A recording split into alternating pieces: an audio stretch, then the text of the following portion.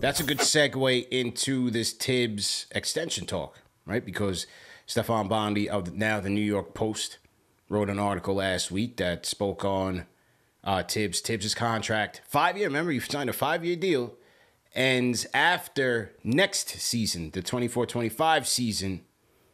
Bondi made his case that the Knicks should extend Tom Thibodeau's deal. So the question is, should the Knicks extend Tom Thibodeau now and give him a vote of confidence? What say you? I knew it was going to. I know when you're ready to take the lead and be like, all right, let me give you my opinion. But when it's a hot topic issue like this, is it Tom Thibodeau or bust type of situation? You're going to throw it to your co-host and be like, hey, man, what's your thoughts? I'm just asking the hard questions. Pause. I'm just asking the tough ones, man. Okay. You're just doing your job as conducting. I get it. I get it. Look, I said it on the last post game with Jake. As of right now, I don't know any other coaching candidate, but I'm still undecided. Honestly, this season will determine if I would give him an extension or not. You made the playoffs 2 out of 3 seasons. I need to see it again. I need to see that this team is like convincing, right? That last year wasn't, because even though I'm coming to this season confident, as we saw with Julius Randle, it flamed out, right? The next season, it was underwhelming with the offseason moves. Granted, offseason moves, it's just Dante. You move off Toppin, a lot more continuity. I need to see them make it back to the playoffs, and then I'll determine if he should get an extension there. I don't think he should get an extension now. Yeah. I think if they do anything, it should be at the end of this season to see where the team stands, how competitive they are. But even though I'm in the middle, because as I've said in the past, I think we need a little bit more offensive creativity on this team. You got to give him his respect to where he's put this team in the position they've been in for the last couple of seasons. There's an identity.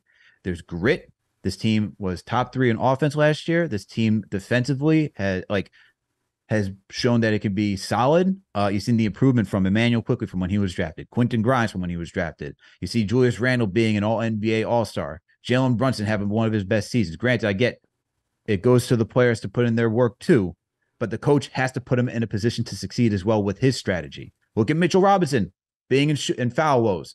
Much better last season, right? Yeah. And even you can even talk about RJ too as well. You can throw RJ in there. With that right now, I would lean towards, yes, you give him an extension. I'm not saying you give it now, but I'm leaning towards that way. Like I said, I need to see how this season plays out. Because you're telling me 3 out of the 4 seasons that he's been here, we're a playoff team, competitive. I could say, okay, I understand that, because what's the alternative? Who's the next guy out there? And sure, you may know more than me, CP, because I know you're connected more so than I am what's going around the league. But there's always that candidate too, right? You can go from a Mark Jackson to Steve Kerr. You can go from a Dwayne Casey to Nick Nurse, who can take it to that next level. That's possible, okay? But as of right now, since we don't know who that guy is as a head coach, I'm more so leaning towards you give Tom Thibodeau an extension right now based on the product that he's given for the New York Knicks. I'll wait 1 more year. Yeah. Let me see what happens this year.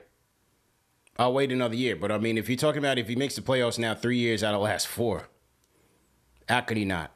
You know, weaknesses aside, every coach has them. But weaknesses aside, if you, again, pull this thing back, 2 out of the last 3, he's had them in the playoffs.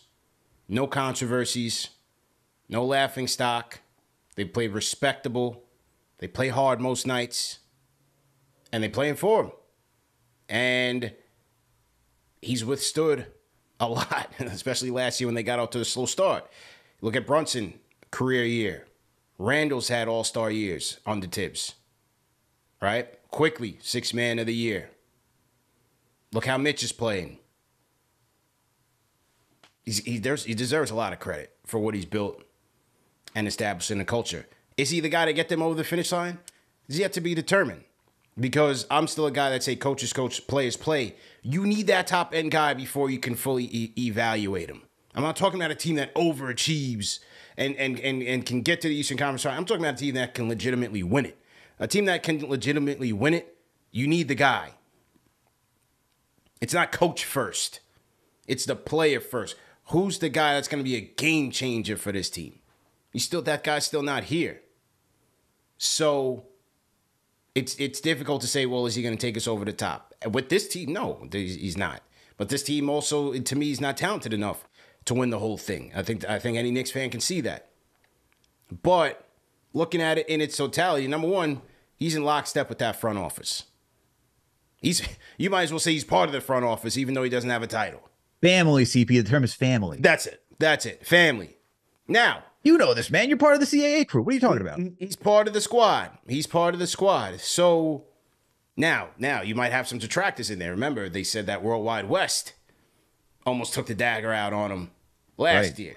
So West could be a wild card, right? West could be a wild card. But I think if they continue to play up to their expectation, they're going to give him a new deal. And probably it'll be at the end of next season. I think they'll give him a new deal. Thing. And sorry to cut you off, but that's the thing, CP. It's the top end talent, right? Now, I believe Jalen Brunson, some say he's a rising superstar. I think he is an all-star superstar based on how you drop 40 against one of the toughest defenses against the Miami Heat. You don't just do that, okay? Yeah. There was tape on him all last season. You know what he likes to do. You know he likes to get downhill, how he likes to shoot the ball. It's a 7-game series. If it goes that distance, I believe the dude's a superstar. Outside of Brunson, and granted, Randall is all NBA talent. Mm-hmm. We still don't have that guy, man. We still do not have a guy like a Giannis or like a Steph or anything where you say, all right, we have that squad, right? And when you look at teams like the Warriors who had the 3 guys, right? Under Mark Jackson, you're like, look, we got Clay, we got Draymond, and we got Steph. We should be doing something over here, right? Even when you look at Nick Nurse, it's like, all right, we got Lowry. They got Kawhi that year, right?